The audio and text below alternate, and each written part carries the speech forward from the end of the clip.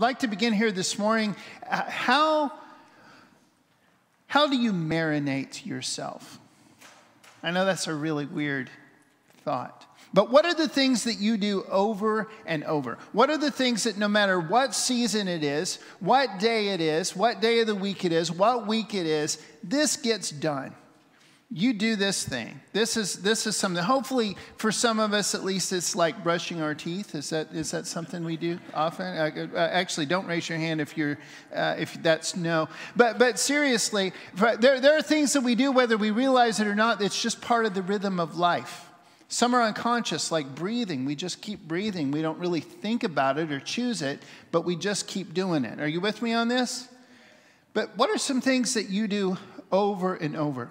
Because those are the things that shape you.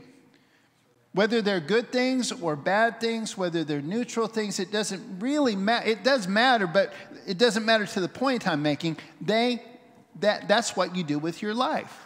That is your life. That's what you do, is those things you do over and over. In 1993, I got to go to a concert, took the youth group with me in Nashville. It was in honor of a guy named Mark Hurd. I was very interested in him because he was one of very few people that Rich Mullins had ever covered one of his songs.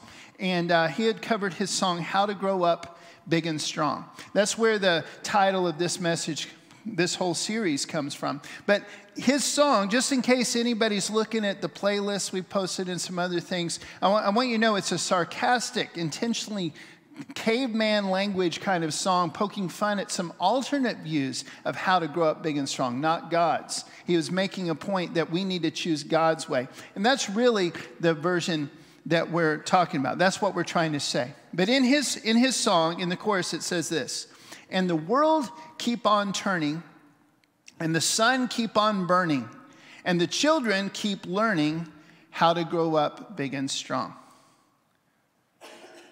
The things that keep happening over and over and over not only shape us, but the generations to come. And so it's important. And that's why we're walking through this morning. What's always turning? What's always burning in your life? Moses had three big seasons in his life. He had 3 40-year segments of his life where he kind of marinated in totally different ways of looking at life. The first 40 he spent in Egypt, kind of as Egyptian royalty. And he knew from birth, really, that he was supposed to somehow save Israel, be part of God's process in doing that. But he spent 40 years being educated and living as an Egyptian royal. And so when he finally tried to take action, it was violent. He was asserting his authority. He was trying to get people to follow him because they were afraid of him. How many know that story? Did it work very well? No, it didn't. But it came very naturally to him because he had marinated in that way of looking at life. Well, then he spent 40 years out in the wilderness, and he's basically just a shepherd, and he's hiding. He doesn't want anybody from Egypt to know where he is. And so he got really good over 40 years at just surviving and saying no and keeping his head down. And so when God himself shows up in a burning bush and calls him to go to do what he knew he was supposed to do from birth, he says no. Straight to God. No, I can't do that. I can't do that. That's not in me. I can't do that. Why? I believe because he'd gotten really, really good at hiding. Really, really good at just going through the motions of taking care of sheep every day, and that's all I'll ever be. Thankfully, he did listen to God. God tweaked his plan a little bit, had his brother team up with him and his sister team up with him, and some great stuff happened there. And then he spent 40 more years becoming the leader that we know him to be from history. I hope that makes sense. But the stuff that we do over and over really shapes us, and it shapes the choices that we make, even when we're trying to do the right thing and even when we're talking to God himself. Marination is a really interesting thing. I just learned this recently. Any good marinade has 3 ingredients. It probably has lots of others, but the 3 ones that make it work are this: acid, oil, and spice. The oil and the spice is what flavors it, but the acid has to break it down a little bit, break the meat down just a little bit. It kind of opens up on a micro level. It opens up space for the oil and the spice to get into. I think there's something powerful about that, the stuff that we do over and over. It kind of breaks us down and allows God to put something into us, or allows somebody else to put something into us. Another interesting tidbit, this is just interesting trivia. I hope you like stuff like that because I'll throw it at you every once in a while. But marinating meat makes it 95% more likely to not cause cancer when you eat it. I just thought that was cool. And I think marinating in God's word makes us a whole lot less likely to make the world a worse place, and a whole lot more likely that we make it better. So that's why this first big idea, and if you're taking notes, if you've got one of these, the first big place where you can write down blanks is this: marinate in God's word. You could just say, study the Bible, but how many have ever heard that that's important before? You know this, right? Hope and pray. Literally hope and literally pray that you are hearing this with fresh eyes and fresh ears this morning, because this is so crucial. To study God's word is so much more than just making some time to read a passage ever so often. It's so much bigger than just trying to make sure that we have all the right doctrine in place and all that kind of stuff. To marinate in God's word is to actually be transformed by it. You spend enough time in it that it breaks you down and it flavors you with the stuff of Jesus. Transformation happens when we approach God's word expectantly and intentionally.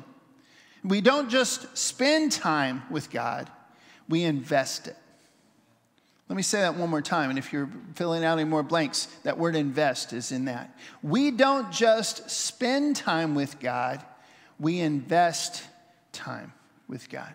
There's a huge difference. Spend, you just waste. You just do it. Maybe it's not a waste. Maybe you're really glad you spent it. You're really glad, and it's worth it to you, whatever you just spent that money on, but it's gone.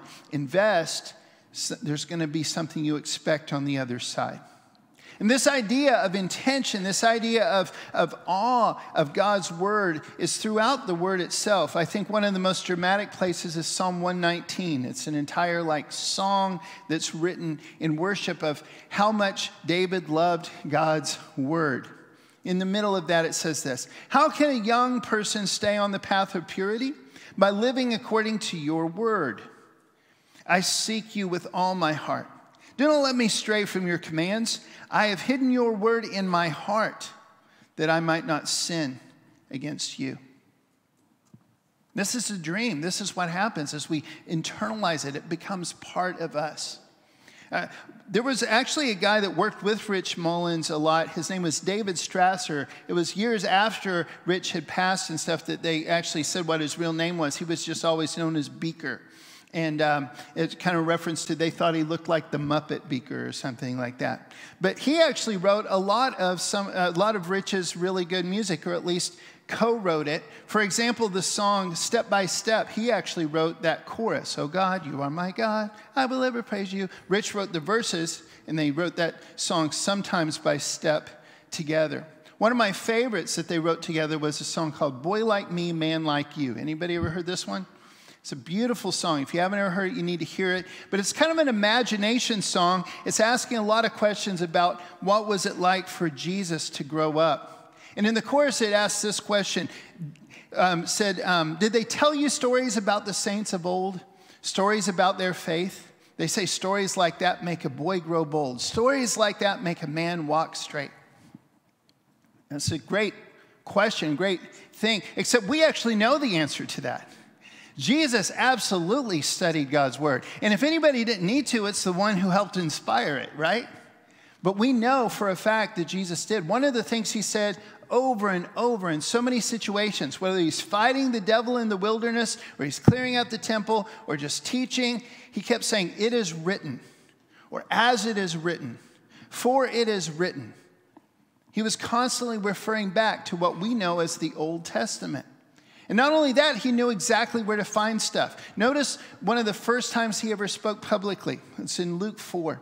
He went to Nazareth where he had been brought up, and on the Sabbath day he went into the synagogue, as was his custom.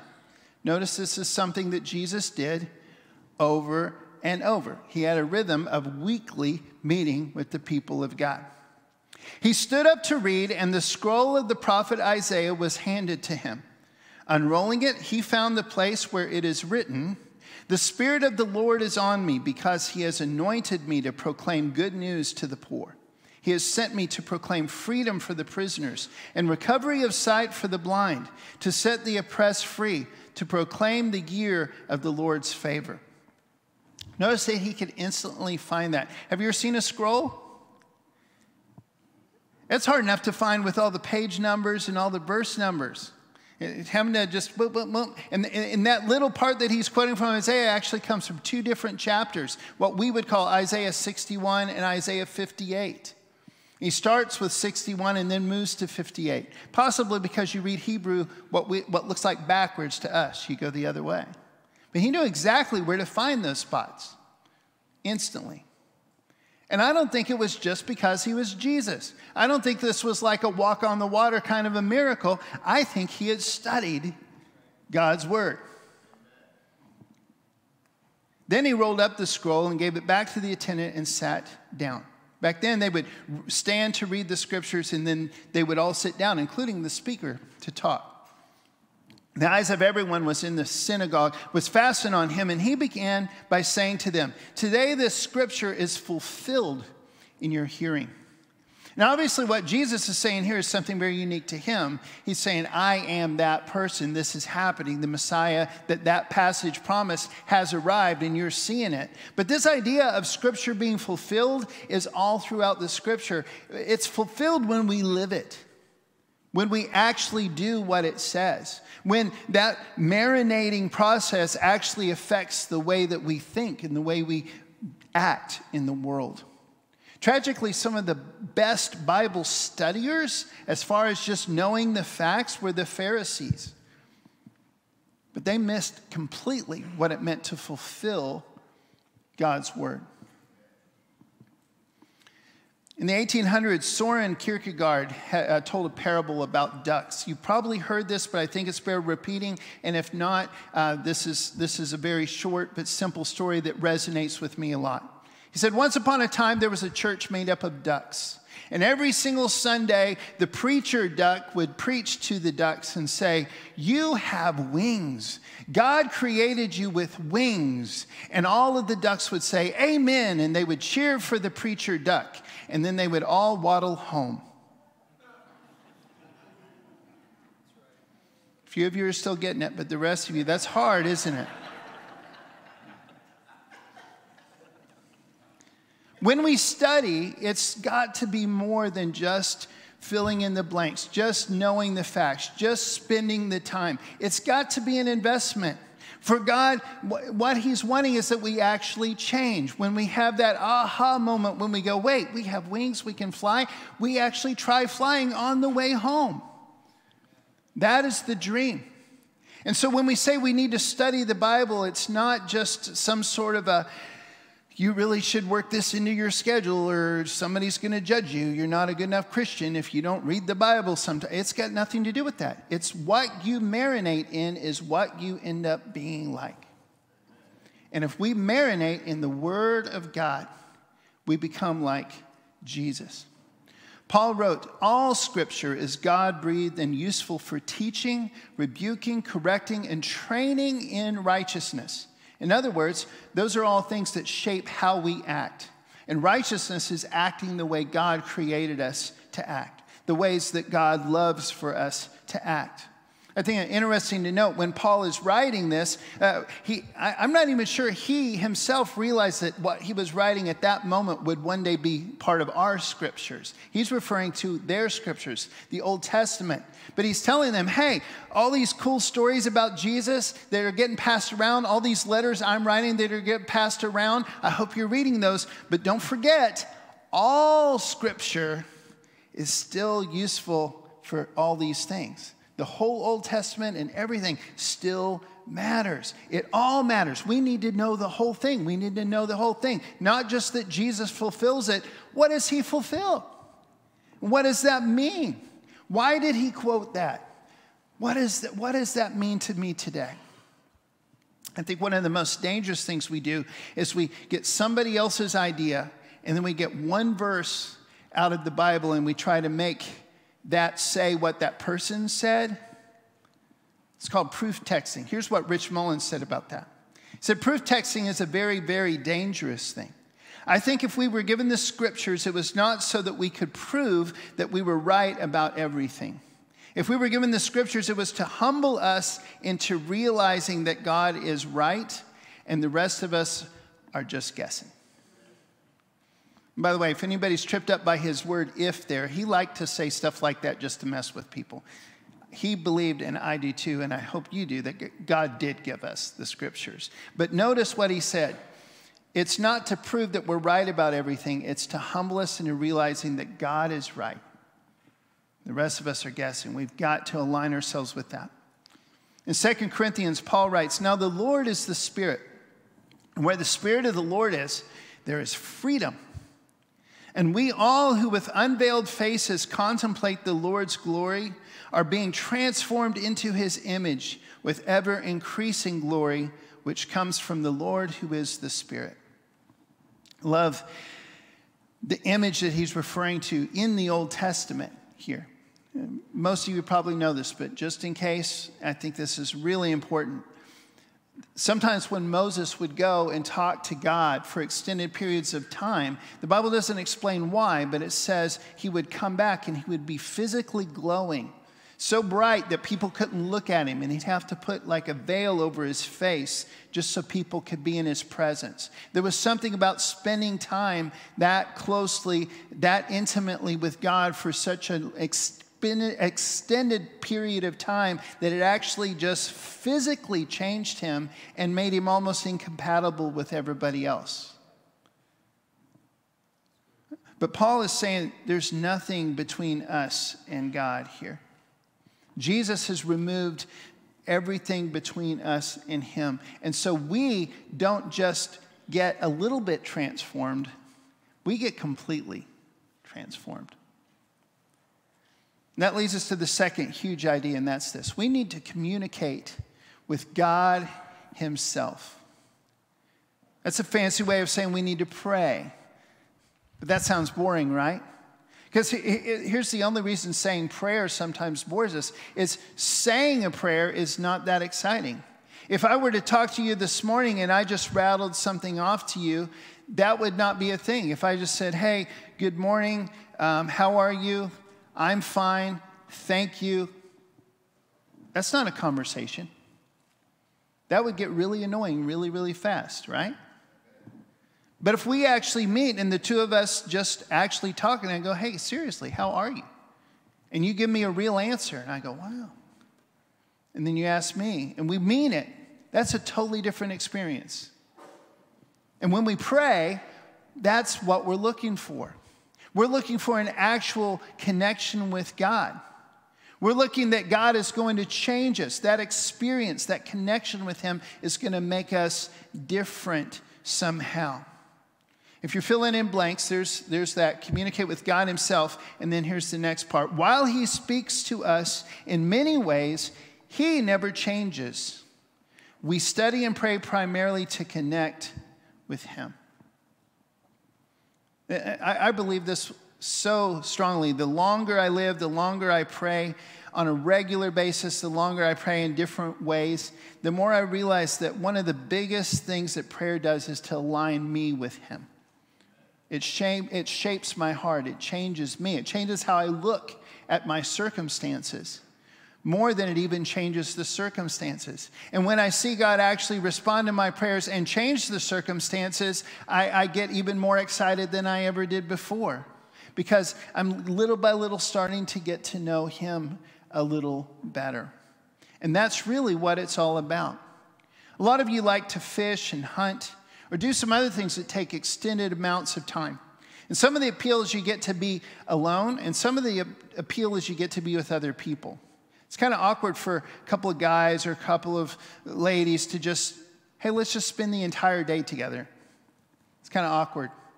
But if you're hunting together, that's okay. You're fishing together, you're shopping together, you're painting together. Do you know what I'm saying? Suddenly you got something to do, and it kind of breaks the ice, and everything it's a lot better. There's something to do there. There's a real connection. We all crave that kind of intimacy. And here's something I hear all the time. One of the biggest blessings in my life right now is I get to be part of Celebrate Recovery. It's kind of like Alcoholics Anonymous, but it's a Christian faith-based thing. And there's a bunch of us from Morrison Hill that participate in that.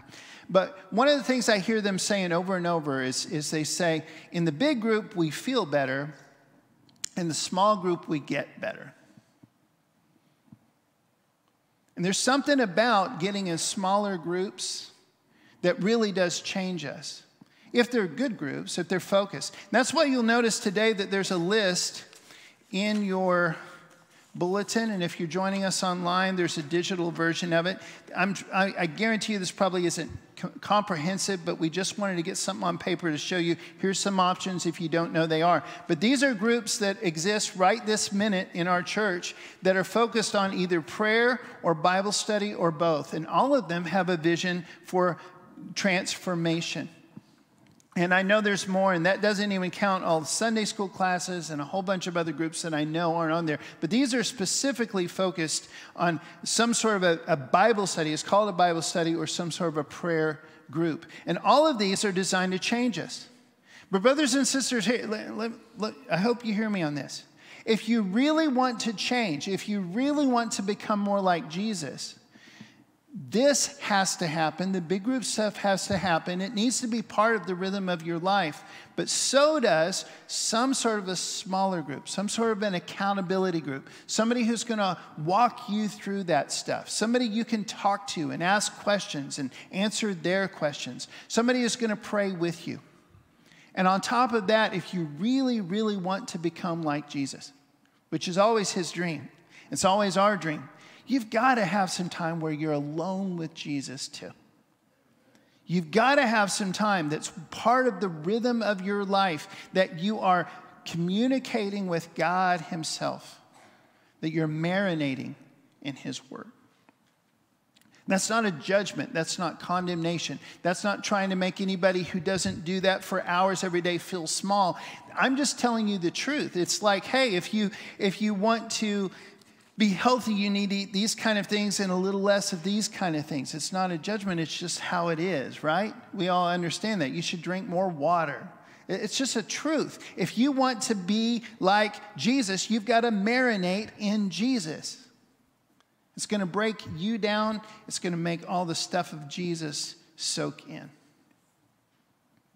James says this, every good and perfect gift is from above, coming down from the Father of the heavenly lights, who does not change like shifting shadows. We do, whether we're with Jesus or not. But the only way that we can keep changing to be like him is being around him. I love this quote from Brennan Manning, that is one of Rich Mullins' big mentors. He says, you will trust God to the degree that you know you are loved by him. In other words, you'll trust God. You'll actually believe in God enough that you'll actually do something about it the more you realize how much he actually loves you. And how do you get to know just how much he loves you? By marinating in his word. By spending time with him. And by trusting him just enough to actually do something about it each time. And little by little, that builds. If you would, let's go back to that same passage from Psalm 119. But listen, these ideas of studying God's word and it being God's word and it actually connecting us with God, they're inseparable. I'm going to read the exact same passage, but listen to it. How can a young person stay on the path of purity? By living according to your word. I seek you with all my heart. Do not let me stray from your commands. I have hidden your word in my heart that I might not sin against you. When it gets personal, it gets real. One of the amazing stories in the New Testament is where Jesus took some of his disciples up on a mountain, just 3 of them, and he was transfigured before them. Anybody remember this story? It's a crazy story. It's not that unusual that he'd go off alone. That's something he actually did all the time. It's not that unusual that he took a couple of people from the group with him. He did that all the time. It is unusual that they got to see him in his full-on glorified form. And they not only got to see him, they got to see Moses and Elijah. It freaked them out.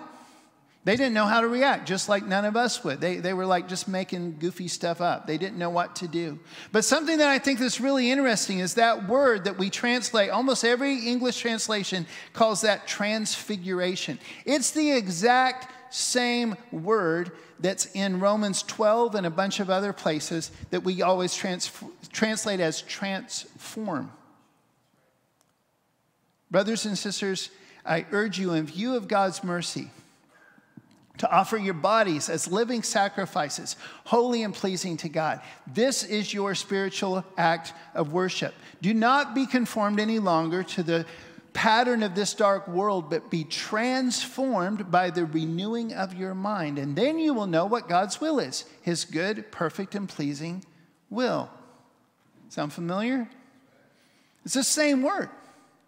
There's something about it where we're changing completely, and there's something about it where he's restoring the image of God that's been in there all along. It's just gotten broken and twisted and messed up.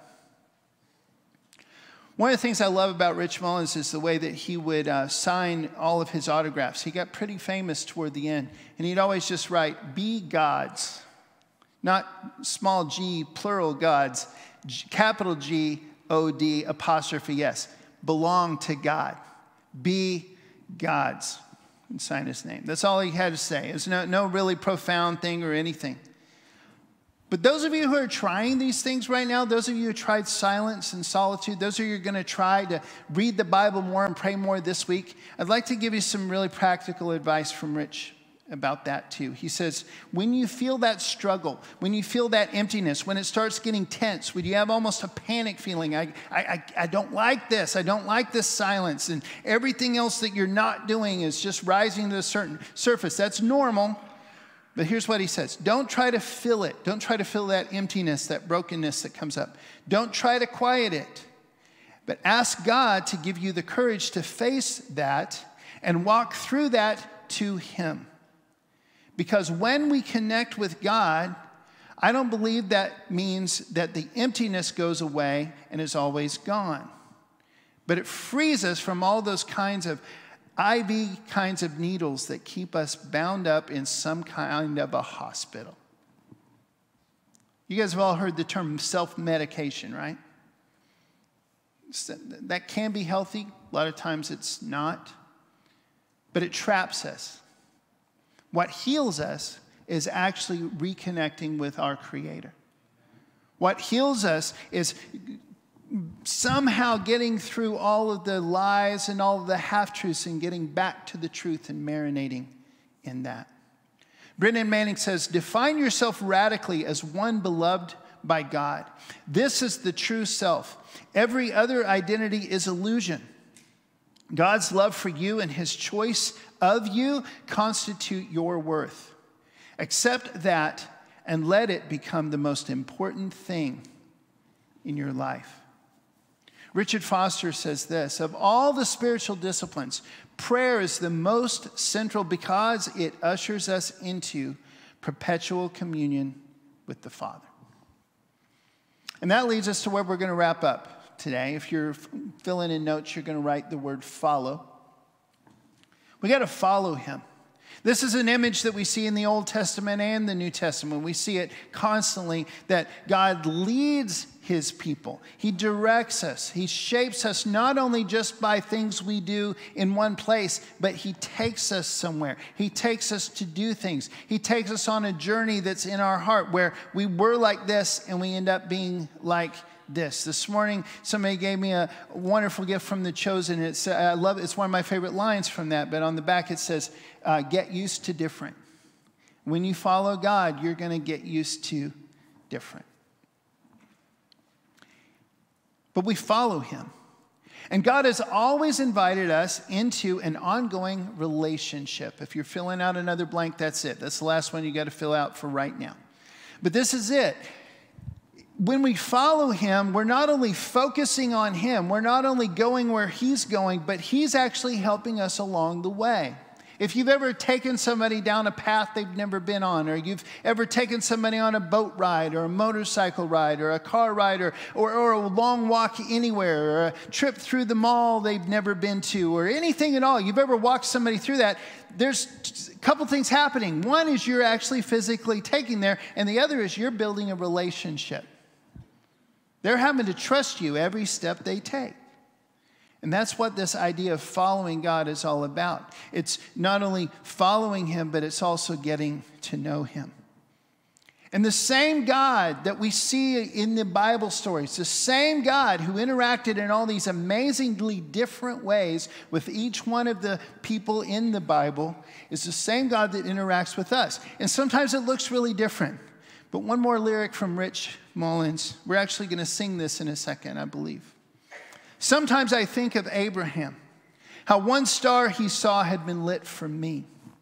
He was a stranger in this land, and I am that no less than he. And on this road to righteousness, sometimes the climb can be so steep, I may falter in my steps, but never beyond your reach. And this was before there was a written word of God.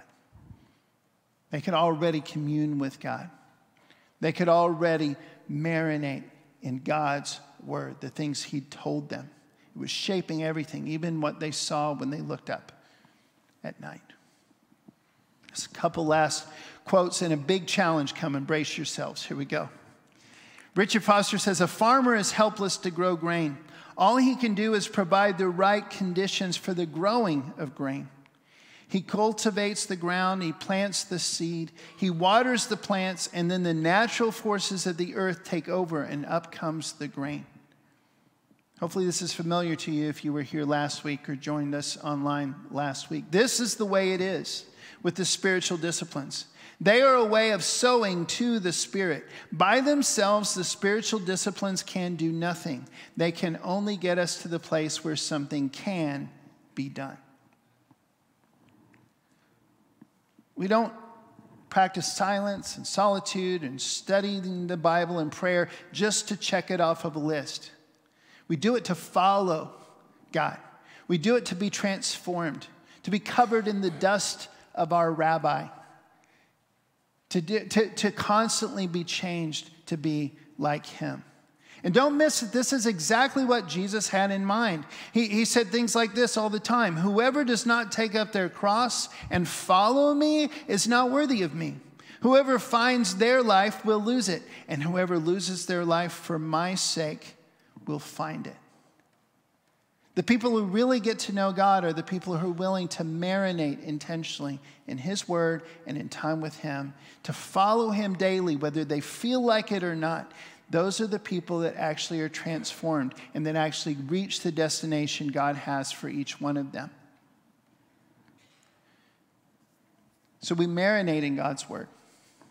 It's easier than it's ever been, guys. I'm telling you right now, I am so thankful for all the apps and all the different kinds of websites and all the different kinds of printed Bibles there are these days. It's easier than ever before. If you don't like to read, you can listen to God's word in any language, any version you prefer. If you want to study the original languages, you don't have to go to school and learn them. It'll walk you through it right there. There's websites for Greek and Hebrew. You can walk right through any of it. Go down all the commentaries. If you really want to study God's word, you can. You just have to create some space where that's going to happen. If you really want to communicate with God, all you have to say is, "Our Father in heaven." You can do it. Because of Jesus, so much happened. This wouldn't be possible without him and his sacrifice, but he did do that sacrifice. It's one of the things we celebrate every single time. How dare we not take advantage of it? How dare we not use the freedom and the ability to connect with God that he's made possible? We can follow him here and now when we're in groups like this and every single day. That's always his dream. Yesterday, I had the privilege of speaking very briefly at a memorial service for Janice Bricky. I don't know if you guys all knew her or not, but she was an amazing woman. Lived the last 45 of her years of her life in a wheelchair. And just never let that slow her down at all. And they told a story that I hadn't heard before, but I'd just like to end with this. It was so inspiring to me. But one of the things she did all the time was go to prisons to visit, to lead worship and just visit and encourage them. And one of the times that she went, she wheeled herself in, and she wheeled herself in, and she met somebody she'd never met before. And she goes, "How are you?" And he said, "Well, I'm okay under the circumstances." It's a pretty funny thing to say in prison, right? But she instantly didn't know this guy, but she went like this: "We are not under the circumstances. You are not defined or controlled by the circumstances of your life. You have to face them, but we are under the authority and the power of God. That's what defines you. All your circumstances are just the obstacles you have to face today. That's not who you are. That doesn't have any power over God." Can you believe that? She's saying this from a wheelchair, and she lived it. And that's my mission. You may be sitting here going, I can't find any more time to read the Bible or pray or get alone or any of that. What are you talking about? My life is already full. Guess what? Somehow or another, could you do that with me real quick? And if anybody says this week, "Hey, you know what? I just don't have time. I just can't do it." Or this morning, if God is telling you, you need to make a public decision somehow, or even just a very private one, I'm telling you right now, you're not under your circumstances. Jesus set you free. Do what you need to do this morning.